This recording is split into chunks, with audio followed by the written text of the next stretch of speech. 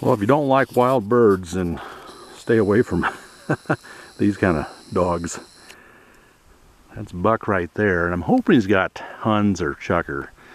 We've been going through a whole lot of sage hens here, and I picked up and drove a couple miles to a spot that's new to me, and over here I've got Tank on a different point. So it's kind of hard to be two places at once.